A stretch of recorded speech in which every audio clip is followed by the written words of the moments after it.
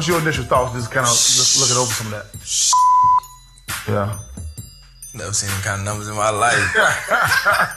Especially with my name right beside it. When I first seen it, I was like, yo, all right, this is what it's going to be. You know, we still, I haven't countered this yet. We was like, nah, this is not what we need to fix this. We got to make sure they guarantee money. This ain't the NBA. Like when you see they hit, that's 100%. You need to fix this. This is how this works. This is how this works. I'm just like, just let me know whatever you're going to do. I mean, you've been doing this for a long time. I'm just play my role of working out and just letting you figure everything out. Even if you got a big number, initial number, or whatever, you got to make sure that you got the right guarantee structure. And there's different nuances to this negotiation. So I told him today, like, you got to make sure you stay patient. Just keep working out, doing your thing, staying positive.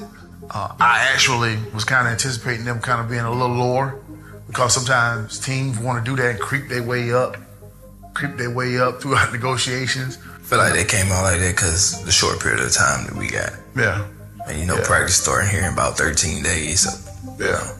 Not spending a lot of time with Trey this past summer. I kind of wanted it done then, but you know what I'm saying? Everything don't work out in your favor, and we still working, and you know what I'm saying? We still gonna make a push. I'm gonna get back with him probably in the next couple of days once I flush all these numbers on this initial offer and kind of let him know kind of comparison to some of the other top wide receiver deals before I actually counter them. And so he'll be a part of that. He'll make the final call on that, which he always does. I wanted to get them to the point where they say, listen, man, we ain't got no more money. And they basically saying, take it or leave it. That's ultimately what we're trying to get to with this negotiation. Right. When we get to that point, then you got a decision to make. Hey, I'm going to take this or what I'm going to do then. And that's what we ultimately get to. You got any questions about anything? Definitely ain't got no questions. I trust you, brother. Everybody's watching and waiting to see what happens with his contract. But I can tell you this, we don't get distracted by the noise, the outside noise.